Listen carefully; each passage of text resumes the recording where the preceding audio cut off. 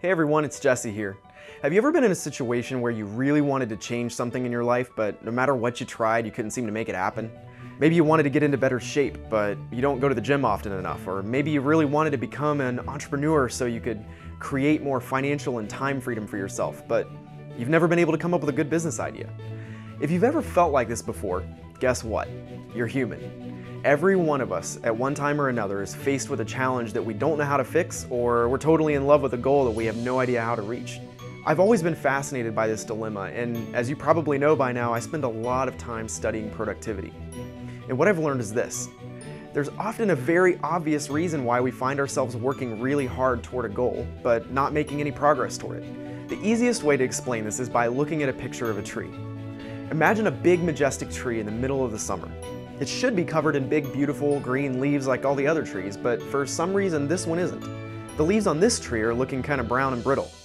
This tree represents an area of your life where you feel things aren't going very well.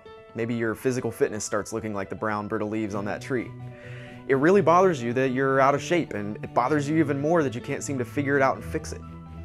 It's a big deal to you, so you start doing everything you could think of. You're wearing clothes that make you look thinner or more muscular. You're trying some complicated new diet. Maybe you even buy one of those shake weight things that you saw on TV, or one of those little pads that shock you in your midsection and claim you can literally get a six-pack laying on the couch.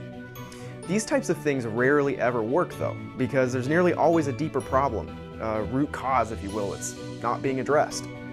When we do these types of things, the shortcuts, the quick fixes, it's like spraying green paint on the brown brittle leaves of an unhealthy tree and then expecting things to magically change. We desperately want the leaves to be green and beautiful again, so we try to make them green. But here's the thing: a healthy tree doesn't need any help making its leaves green. Its leaves are naturally green. If you see that the leaves on a tree are turning brown and brittle, that's usually a sign that there's something a lot deeper going on. In other words, when the leaves are not green, the problem typically has nothing to do at all with the leaves.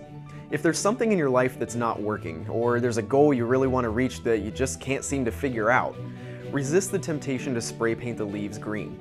Instead, take the time to look below the surface and take care of the roots. If you're having trouble getting in shape because you can't seem to get yourself to go to the gym, you might realize that you don't go to large gyms because they make you feel intimidated. After realizing this, you might decide to go to a smaller gym, or you might decide to find a friend who will go with you when you go. Getting in shape may sound like a massive and complicated goal, but it's very possible that maybe one small step like this might get at the root of your problem, naturally making it easier to go to the gym and naturally resulting in you being in better shape over time. The same thing goes for big career goals like starting a business. If you really want to start a business but you can't seem to come up with a good business idea, you might find that you've been spray painting the leaves there too. Maybe you have a habit of chasing the next big thing or clicking on links that promise millions of dollars with no work, when you really should be asking yourself questions like, what problems or frustrations in the world around me can I tackle and fix for other people? No matter what the challenge is that keeps you awake at night, and no matter what the dream is that makes your heart race, it's time to stop spray painting the leaves green. Take care of the roots and the leaves will become green and beautiful on their own. As always, if you have questions or experiences of your own to share, I'd love to hear about them in the comments below. Talk to you soon.